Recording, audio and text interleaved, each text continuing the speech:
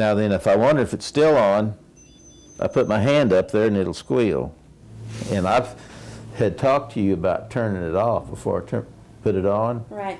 And you told me what I could do, but I've got to where I prefer to hear it squeal as it goes on because I know it's working. Right. And then during the day, if I want to know if it's on, You just tap it. I don't tap it. I just come close. You don't have to touch it. If you get and close. you should get a low battery indicator knowing that your battery is about to die. Do you get a beep, beep, beep? Okay. So that's the other way. Yeah. Okay. Any questions about that? Nope. Good. Experience. Normally I turn this off before I take it off. Okay. So then I'm going to go ahead and put out the battery. Correct. Take it out. Now then, I got to where I wear this all the time. Okay. Now, trying to put this through that little hole is murder. You just almost can't get that thing to push it through there. So I went through my wife's sewing box and I got the littlest needle she had because a lot of needles wouldn't go through there. Right.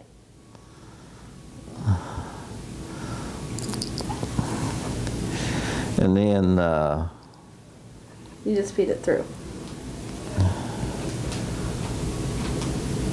I feed it through there and then put it back up through there again.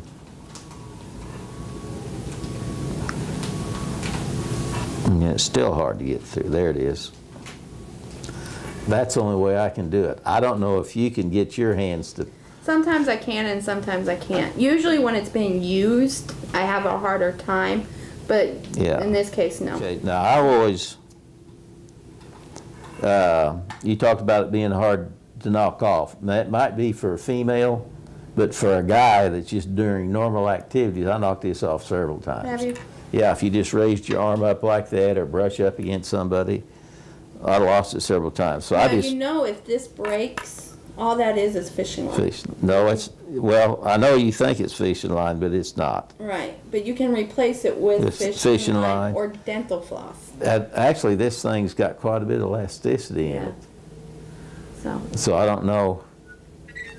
There, that thing's squealing again. Yep, it's so in my case, I can hear it squealing when it goes in, and I like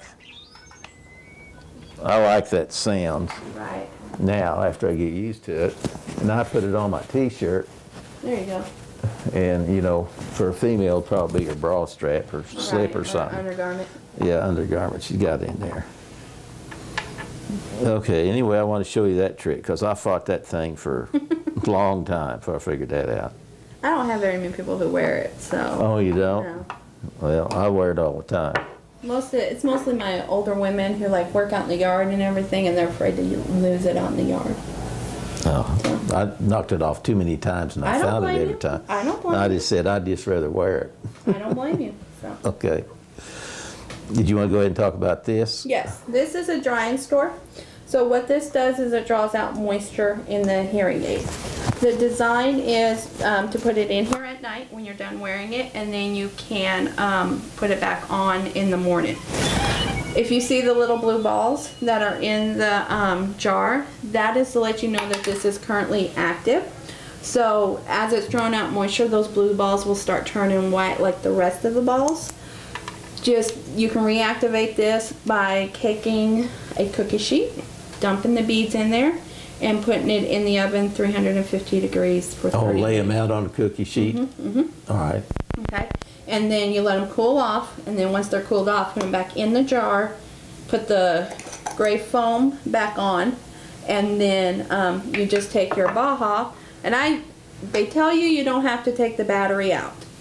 I recommend taking the battery out. The directions I read said take the battery out. Right, but some people will tell you don't take the battery out. Oh. So I recommend taking the battery out because, again, it's drawing out moisture, so why want to draw out the battery life, you know? So, and then you just put it in like this. And you can put this in here if you want, if it fits. I have done that like that once or twice, but mostly I just bring the. You leave it out. I like leave this. it out. There you go. What I generally do is try to do it like that, so that I won't be tightened down on the string the same There you go. place each time. Now then, I saw on the video on YouTube somebody that had a bag. Yeah, they used to do a bag back in the older ones. Can you buy a bag at the? I don't know anybody who does the bags anymore. You don't They're know a pain anybody? in the butt. Well, my. I'm gonna tell you, because it's this long and it's really tight, and trying to get everything to come out and come in. Oh, really? Yeah. I thought maybe it'd be easier to put this whole thing in than this. But you know what you could do is get you. Well, you could do that, or you could get you a Tupperware dish and pour the beads in the Tupperware dish and do really? the same thing, or use a Ziploc bag. Yes. Okay, you said I could use a Ziploc or a Tupperware dish. Yeah, because some of my my people who have the bigger hearing aids, we just empty them out into just a bigger size Tupperware dish and put the beads in there, and then use it as long as it can seal tight. That's the whole goal.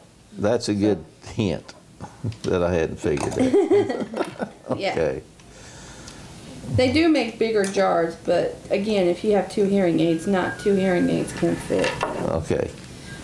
All right. Am I ready to put this back on then?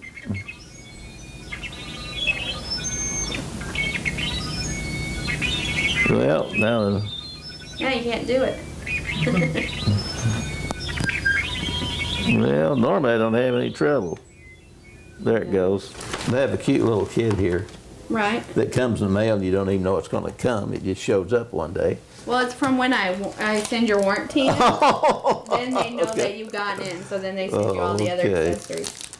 One thing they have in it, which is not much value to me, but you would probably like it. A mirror. A mirror.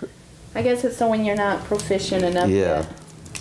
But I also found there's no really any angle you can get in a mirror to put that on. I could never use a mirror. I don't know anybody who can. Okay. Then they have some cleaning pads like soft wipes. Okay. For a butt mitt cleaning. Butt mitt cleaning. Get some of those. Okay. All right. And then the other thing that comes with it is a battery tester. Okay. Now,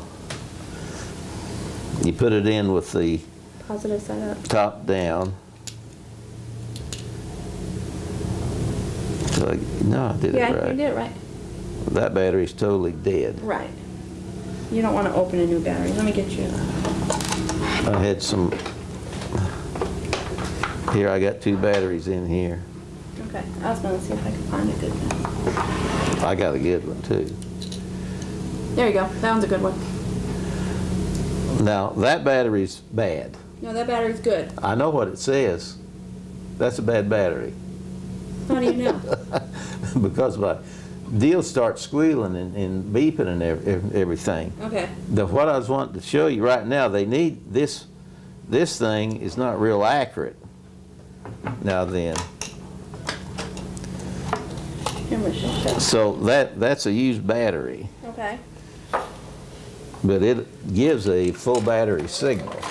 Have you got a different type of tester? No, I got this. All right. You test yours. That's good. But if I put it in my deal, it doesn't work. Maybe you can't hear it working. I said maybe you can't hear it working. No, what it does, it starts beeping again and again and again and again. That's a good one. Now see, that's a brand new one, but it hardly goes up to the top. I wonder if you got a bad pack of batteries. I don't know. Maybe I did. I know that I took one of them out there and it was bad. I bet you got a bad pack of batteries. Could have.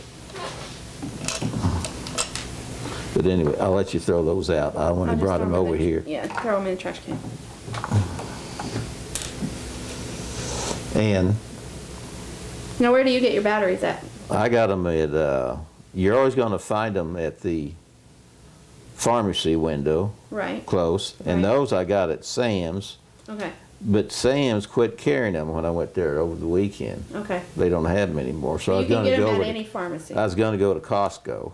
Okay. and see if they're available. And there. that may be part of the thing you need to be careful too, is because, you know, they buy in bulk. Right. And if their stuff doesn't get rotated out like Right. it should, you could buy a bad packet of Bad it. battery. Yeah. The other thing about the battery is you don't want to take this off until you're ready to use it, Correct.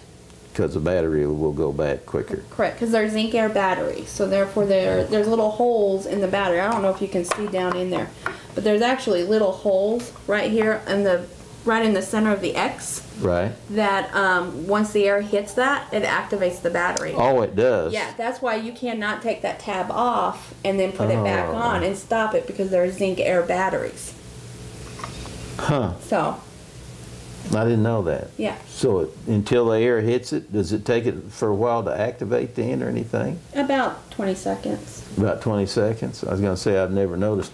Yeah. Will it get stronger with time? The battery? Yeah. No. You're saying it's going to be, it's ready to go in 20 seconds. Yeah. In If my, that long. If that long? If In that my long. case, the battery normally will last about a week. That's about normal. Is that about normal? 7 to 10 days is what they tell us. And then sometimes I put it on and the battery will beep, beep, beep. It'll do like that for once an hour for the whole time. And then like the battery I got in now, it hadn't beeped twice yet. Okay. If you get, and then in that case, if that happens, like if you do that, then it beep beep, and then you put it in another battery and it beep beep, either go buy you another pack, or it could be the hearing aid, and that moisture has gotten built up in there, and Okay. it's causing the battery contacts to go out. Oh, And so really? Right. So if you use this, then it should draw it out. If it doesn't help doesn't make it any better, then we usually need to send it in, and they will replace the battery contacts. Okay, real good.